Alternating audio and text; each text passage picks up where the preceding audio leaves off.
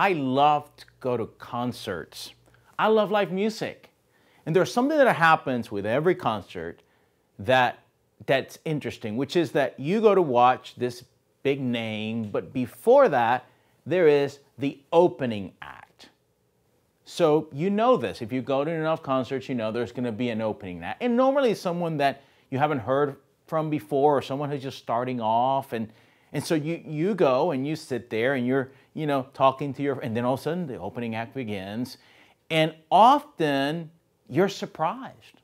I mean, some of these folks are really amazing, really good. So you turn towards the people you're with and you say, who is this? Now, in the age of social media, it's great because here you are in the concert, who is this? And you go Google them and you all of a sudden know all about this artist that you just discovered. Isn't it interesting? In the middle of this amazing experience that you're having together, this experience of community, this experience of excitement, you encounter something new. You think that you know why you're there. You're there to go watch this great act that you love. But then you're surprised with something that you did not expect. A new artist, a new face, a new sound, something different. This is Palm Sunday weekend.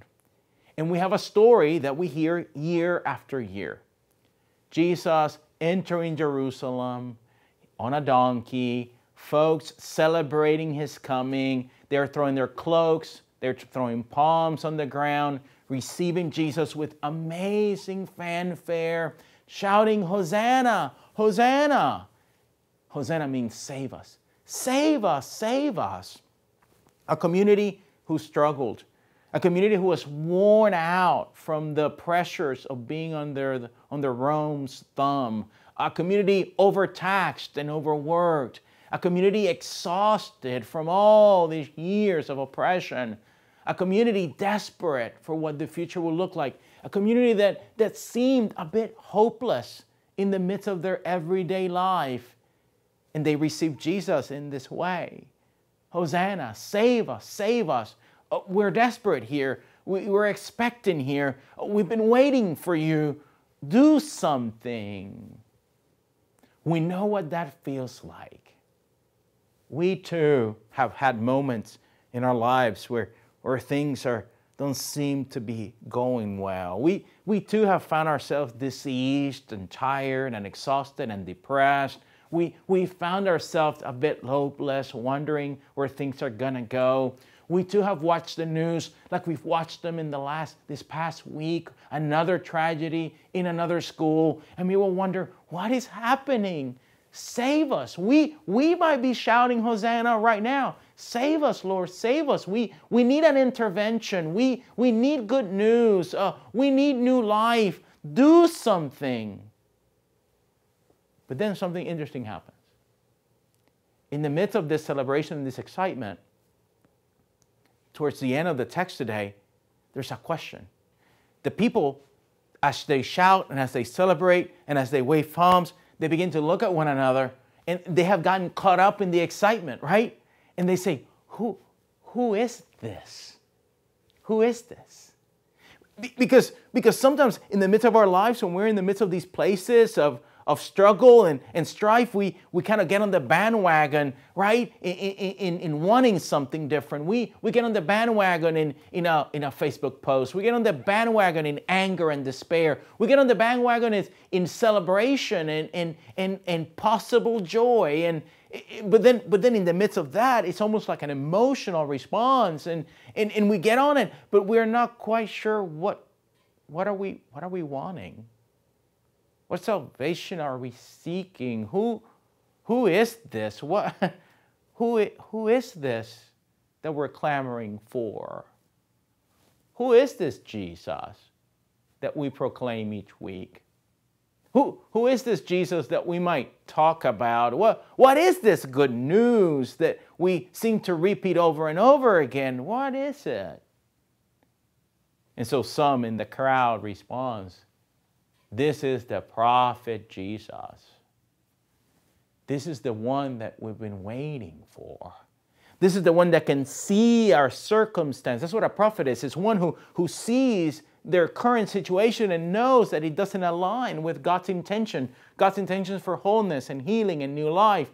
This is the prophet Jesus. This is the one that we've been clamoring for. This is one who actually can save us if we're willing to go on the journey. This is the one. And just like 2,000 years ago, still to this day, we call the church, we existing, because we continue to remind one another who this is. Who is this Jesus? This Jesus is not one who hates. This Jesus is not one who marginalizes. This Jesus is not one who judges and shames. This Jesus is not one who pushes people away. This Jesus is not one who says okay to violence. This Jesus is one who demands our whole lives to be given over to love and to compassion and to justice and to peace and to new life. This Jesus is the one who showed us what goodness looks like, what healing looks like, what new life looks like. This is who this is. And it was who this was 2,000 years ago, and it is who this is today. The question is, are we paying attention in the midst of our despair and our anger, or in the midst of our celebration and excitement? Wherever we are we just going to get on the bandwagon, or are we going to be attentive to the movement of the Spirit, who is once again on another Palm Sunday weekend introducing us to the one who can indeed save us, heal us, transform us, give us new life, the one who can indeed help us reconnect with our true selves and our belonging to the community around us, the one who calls us to be interdependent of one another and care for neighbor as we care for ourselves, the one who understands our despair and our struggles and our strife and our hopelessness and says, oh, but I'm making all things new, the one who invites us to be participants in it beyond the fanfare and the bandwagon. Real kinship, real solidarity, real life. So people of God, on this Palm Sunday, it's wonderful to wave palms. It's wonderful to get excited. It's wonderful to celebrate. It's wonderful to be part of all of that happens on this day and get all caught up in it. But pay attention. The prophet Jesus is still showing up today. Love in the flesh. This is who this is. 2,000 years ago and today, salvation is indeed here. Thanks be to God. Amen.